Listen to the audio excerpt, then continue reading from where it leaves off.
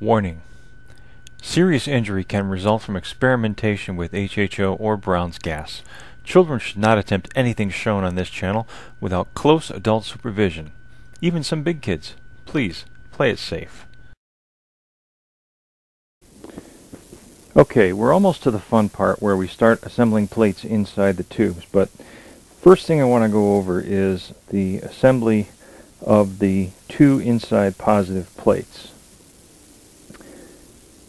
In this photograph right here, you're going to see that I have the studs that protrude out the back of each of the energized plates going through a strap of very thick stainless steel. This is a .048, 48 thousandths of an inch thick stainless steel. It should conduct very well, and it is 2 3/4 inches long here. If you'll notice on the edge of the T, I have drawn a couple of lines with my Sharpie, one here and one here. This is how far the section of 3-inch pipe that was inserted into the T extends, and it ends right there inside the pipe. I want my plates to sit 5/16 of an inch beyond each end of the pipe, because there's going to be one last shim in here that acts as a backing plate for the stainless steel plate. So inside the cell, we're going to have a shim right here, and the cell plate will sit right up against it like so, and another one on the opposite side. And I think that's a pretty good shot. The trick is I want one of these rings behind each plate, like so, inside the cell. Alright, easier said than done.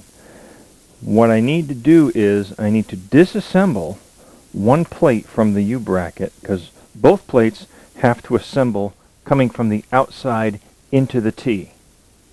And then the last mechanical assembly, or the last mechanical junction, is one of these bolts. At Harbor Freight, I picked up a little ratchet, a 1/4 inch ratchet tool, and it doesn't have any clicks in it. It's a smooth ratchet. With this, I found that I can get inside the small 2-inch opening and onto the nut that's going to allow me to make that final mechanical assembly inside.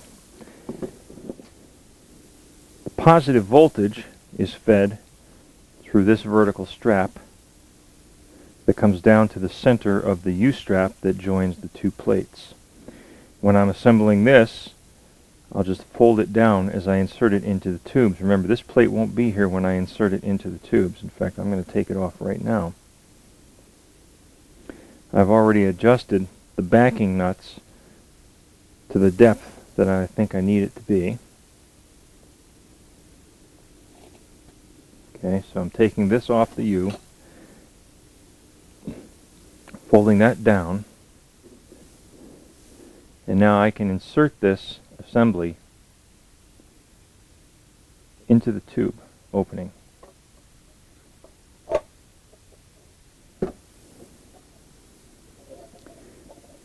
Flip the vertical bar up and give you a look inside at what that looks like. Fortunately, lighting is a little tough here. Maybe I'll give you another shot of that in a minute.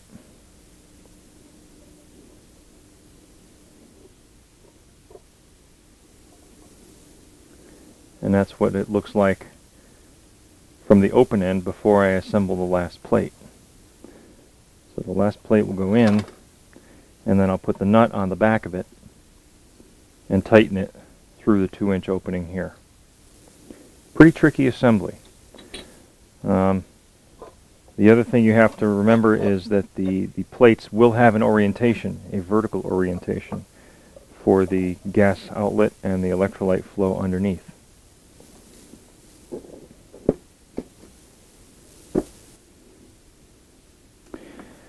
I would like to point out that I have decided to create the channels underneath and on top of the circular disc plates. I've decided not to modify the plates too much. What I am going to do is on the top and on the bottom of each plate is I'm just going to create a flat area a little bit. Just flatten it out just slightly so that the gap is a little bit larger than meeting right flush with the edge of the inside of the tube. Alright, and the reason for that is so that when I apply the adhesive it will go around the base underneath it. But the actual channel is going to be cut into the PVC plastic on the inside with my Dremel tool. I have a little milling bit right here that comes with the Dremel tool.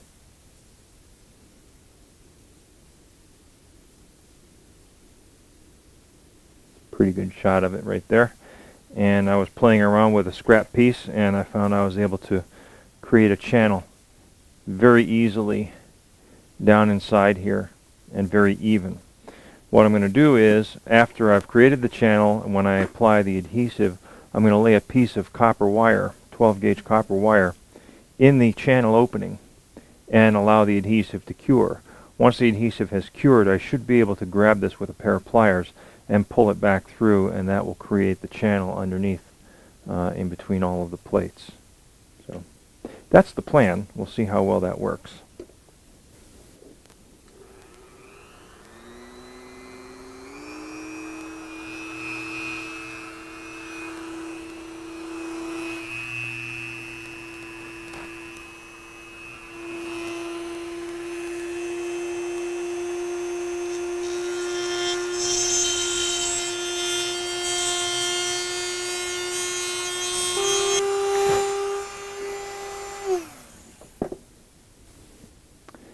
Now if I did my job right, I should be able to lay this piece of 12 gauge copper wire in the channel that I've cut at the bottom of the tube and then put a plate in on top of that. So let's see how well that works out. Oh, look at that. Very nice. Okay. So it looks like we have a plan here.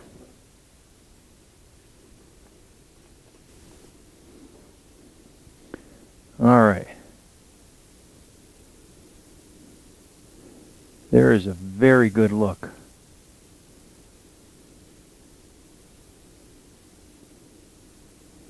At how that came out.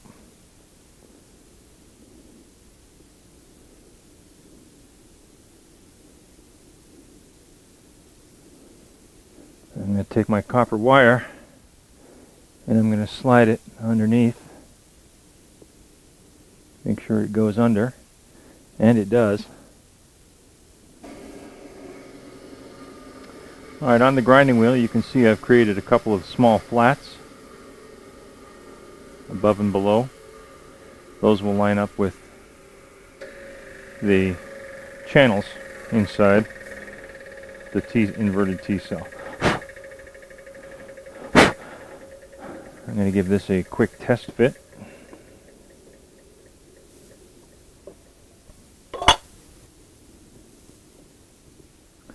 And that actually looks really, really good.